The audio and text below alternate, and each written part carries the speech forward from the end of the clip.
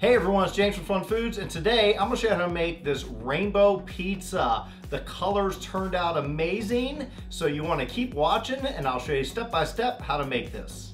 First thing we need to do is in a mixing bowl, and I'm using a mixing bowl because I'm going to be using a dough hook, add in 1 cup of warm water, make sure it's about 105 to 110 degrees Fahrenheit, and I'm going to add in here 2 teaspoons of yeast.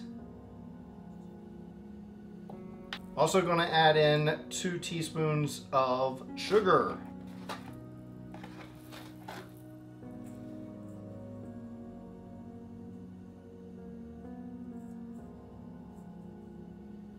Next, I want to add in 1 cup of flour, about 1/2 teaspoon of salt, and now we're going to bring over our stand mixer.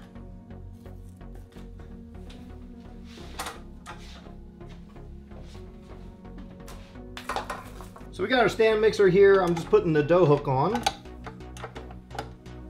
We're gonna raise that up and just get this incorporated first.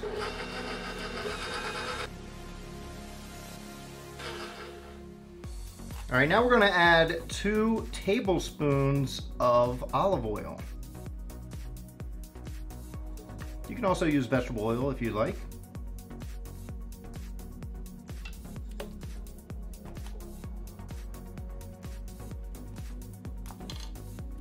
And start mixing this up.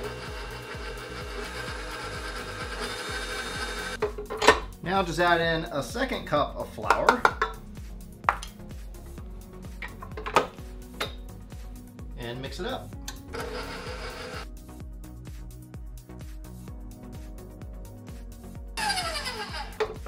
And that just mixed for about a minute or so. I'm going to add my last cup of flour.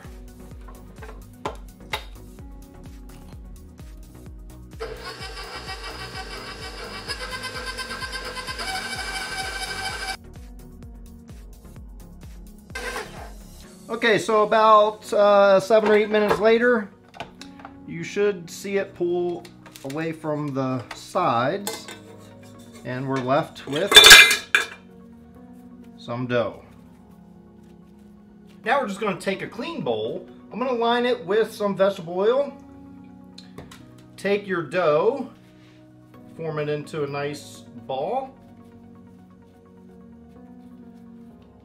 and coat it with that vegetable oil. Coat it really good so it doesn't dry out.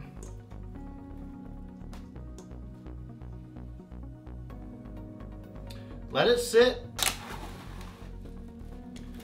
and just wrap it tightly with some plastic wrap. And store it in a cool, dark place, undisturbed. Well, since this is a rainbow pizza, I have some mozzarella cheese. This is just regular shredded mozzarella cheese. I'm gonna divide it up into 6 different bowls. The first bowl is gonna be the biggest bowl, and we're gonna dye that purple. Use gel-based food coloring. We're gonna dye it purple. That's gonna go around the perimeter, the outside of the pizza, and then we're gonna do blue and green and go right on down the rainbow, but you're gonna need more for the outside than you will for the inside, just the way it works out. So put a couple drops of your purple gel-based food coloring in here, and just mix it up with a fork. Mix it in really good until everything is covered purple.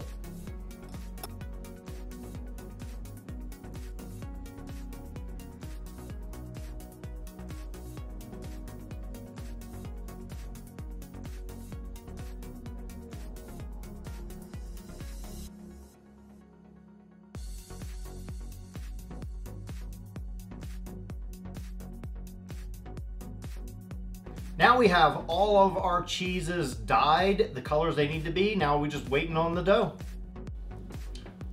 All right, so my dough has been proofing for about 1.5 hours, and it should have doubled in size.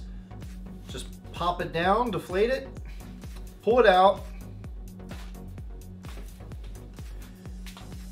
and we can just stretch this and slowly work it to the size we want.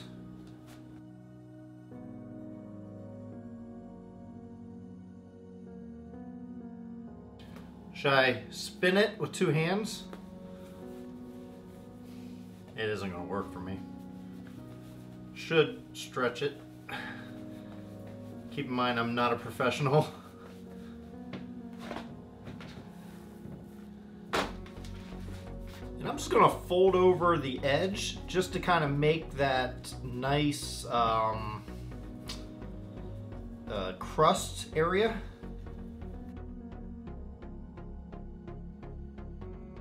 And I have this large pizza pan that I'm going to put this on.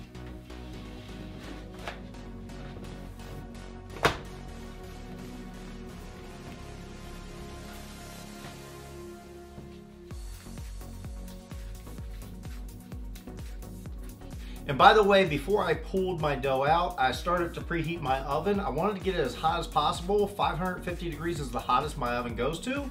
So I want to get it to there because we want to replicate how they cook it like in a brick oven, and that's like 1,000 degrees. My oven doesn't go that hot, so we're gonna do the best we can. So now what I'm using is just some regular tomato sauce. I thought about doing a white sauce, but I decided regular sauce. And we just want to use a ladle and circle it around. Probably one more.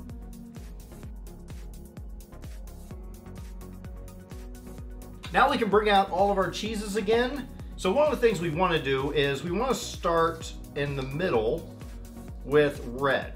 So I'm going to put a dash of red right in the middle. This is the red cheese. Then next we're going to go with orange, and we're going to go around that with orange.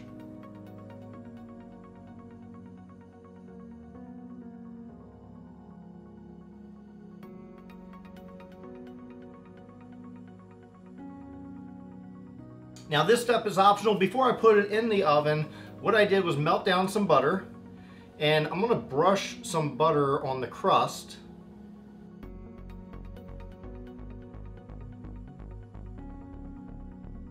And after I brush it, I just have this 3 cheese blend. It's Parmesan cheese, Romano cheese, and Asiago cheese. I figure why not just make the cake or make the pizza pie look pretty. Also, let's make it taste good too. So I'm just gonna sprinkle some of that on the crust. Now just take this, put this in the oven at 550 degrees or as hot as you can get your oven. And it should take about 5 minutes or so, but I'm gonna look at it and check it. Check it out, it's in there, it's baking, looks pretty good. Okay, so it took about 8 minutes at 550 degrees Fahrenheit, and it set off my smoke detector twice, but it's all worth it. Looks amazing, and I'm gonna let it cool down just slightly, and then we'll cut it up and taste it. So I've let this cool down just a little bit, and we're gonna cut this, and I'm gonna try to cut the piece that can get me every bit of the colors. So wish me luck.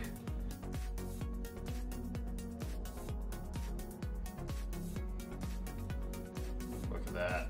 Now I can't wait to dig into this and see how it tastes, if it tastes like a rainbow. Well, now it's time for the taste test. Let's see how we did with this pizza.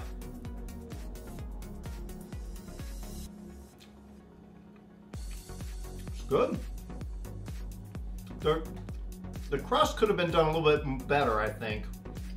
And that just goes into if we had like a hot stone or something I could put it on. But the outside crust looks pretty good.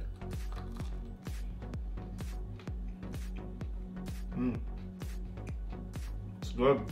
You might want to try, like, if you're going to make this at home, try preheating the crust for maybe 2 minutes or so in the oven before you put the toppings on it.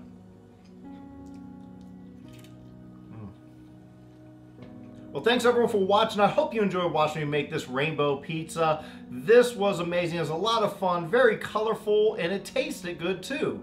So I hope you get a chance to make it for yourself. And if you do, please share with me on any of my social media at FunFoodsYT. Also, check out some of the videos I have off to the side. I think you may enjoy those as well. And as always, hit that big like button if you enjoy this video. Hit the big red subscribe button if you're not already subscribed. Make sure you hit the bell notifications to be notified when I put a new video up. And I will see you guys next time.